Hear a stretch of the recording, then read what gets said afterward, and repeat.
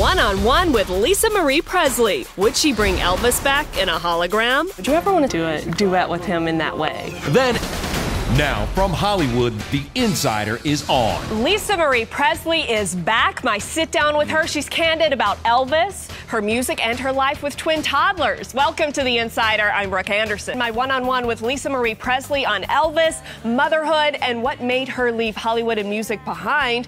Well-deserved award there for Robin. Yeah. All right, straight ahead. Is there a chance that Elvis could come back as a hologram? What Lisa Marie Presley, who has a new album, just told me.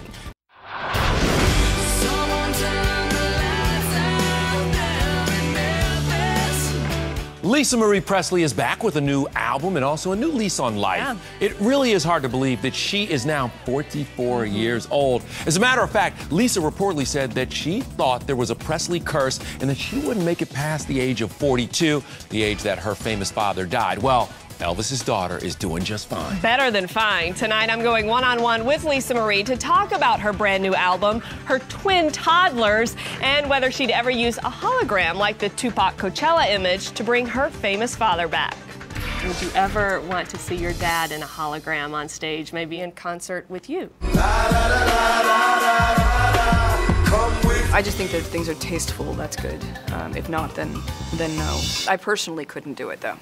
But Lisa Marie Presley did do a video duet with Elvis in 2007. Have you found it challenging to set yourself apart, considering your dad is Elvis Presley? Of course, without a doubt. I had a little bit of the trying really hard not to sound like him, not disrespectfully, but just like, this is scary and intimidating. What do you think he would say about where you are today? What do you hope he would think? Well, I would hope that he would be very proud of me, of course.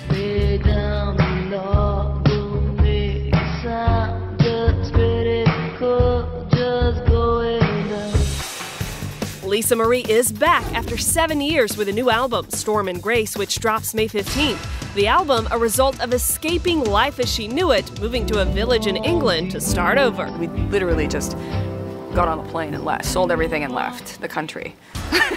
Wow. And I just, at some point, looked at my husband like, we don't know anybody. And we're moving to the middle of nowhere.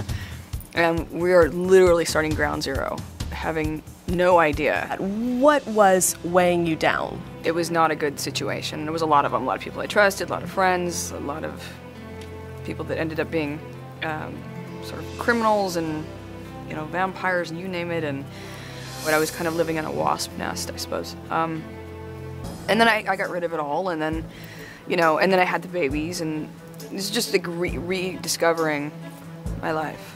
The babies are 3.5-year-old twins, Harper and Finley.